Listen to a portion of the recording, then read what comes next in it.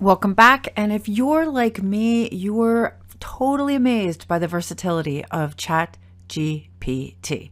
How much easier it's going to make your life, how more quickly you'll be able to make your blog post, your social media posts, and yes, even write ebooks, chapter outlines, outlines for your fiction novel, your nonfiction novel. It's just so versatile. In this lesson, I'm going to share with you a series of prompts, ChatGPT prompts, that I've created and that I've provided to you so that you can copy and paste them into ChatGPT just by copying what's in the document, pasting it into ChatGPT, and then filling in the blanks. So we're just going to go to ChatGPT, paste what we've just copied as the first blog post prompt, and then where all of those dashes are and all of those underscores, you're just going to fill in the blanks. So it says your persona is that of a highly skilled and blank. So I'm just going to say highly skilled motivational speaker or trainer or coach or life coach or nurse or doctor, whatever it is that you are, your persona, whatever perspective you want ChatGPT to write from. And in this blog post, you're going to discuss the difference between one thing and another. So in this case, I'm typing fear-based success and let's say positive-based success. And then further, you'll see that the nuance, I'm going to change the every time there's an underline, I'm going to enter in keywords that I want ChatGPT to compare, to write about, to bring into the blog post.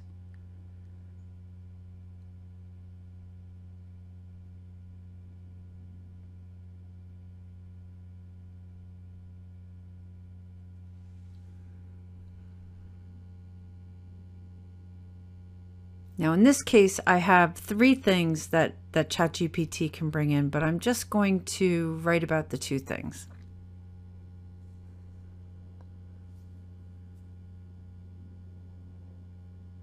And then here, this is pretty important. This is the goal of why you're writing this blog post. What do you want people to come away with? The point you want to make is ultimately blank.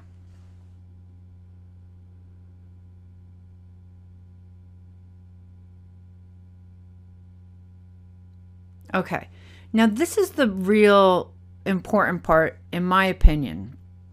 The perspective that ChatGPT needs in order to write properly.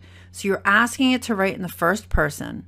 You're asking it to refer to the reader as you and the writer as I. And you're also saying, please use vivid language and empathy and use analogies and storytelling to bring the information forward in an engaging way. And then you're telling it how much you want to write. Please write a blog post of about 2,000 words. Well, I'm going to tell you that ChatGPT is not going to write 2,000 words. It's probably going to write about 100 words. Not 100 words, 800 words. But that's a nice sized blog post. I mean, look at that. Look at that. It's just so amazing. And it all started with the prompt at the top, where you have instructed ChatGPT who it is, what it's going to talk about, and who it is talking about. Let's take a look at another prompt. Now in this prompt, I'm telling ChatGPT that it's writing from the perspective of an essential oil enthusiast. But what's also important here is that I'm also planting the seed of the blog that has just been started and wanting to create a series of blog posts. So it says you've just started a blog and want to create a blog series that's designed to help someone who is getting into essential oils. Please read an outline or write an outline for 5 blog posts. And wait till you see how amazing this is. I know, it's so amazing, right? It is literally outlining 1 through 5 of blog posts around essential oils. Now, what's nice about this is you don't have to use ChatGPT to write the blog posts. We can, and I'm going to show you how, but you could just use this as a guideline for writing the posts yourself. These are the titles, these are the headings. It's fantastic. Now, moving back to the Word document, underneath the post prompt number 3, you'll see a paragraph that we're going to copy and select, and we're going to place it back in ChatGPT. Notice the area that says copy and paste the first blog suggestion here. So I'm going to copy the first blog suggestion, and then I'm going to go into this prompt and I'm going to select that little copy and paste it here, and I'm going to paste it here. And that's it. Because ChatGPT understands punctuation, you don't need to make it look nice.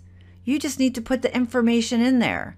I'm going to choose go, and like magic, it is going to create the blog post. Watch. Right? Isn't that fantastic? Isn't that like magic? Let's try it again with another topic. Now, since I've already got everything already pasted in here, I'm going to go up to the top. I'm just going to copy the first prompt, paste it down here, and I'm going to say your new persona is that of an expert golfer. You have started a blog and want to create a blog series that is designed to help someone who is interested in getting into golf understand the essentials. Please write an outline for 5 blog posts. Let's see what we get. This is totally on the fly. Let's go down to the bottom. And here we go. Truly amazing. Absolutely fantastic. Right? I mean, it's like magic. Okay, don't believe me? I'm going to just go back up to here.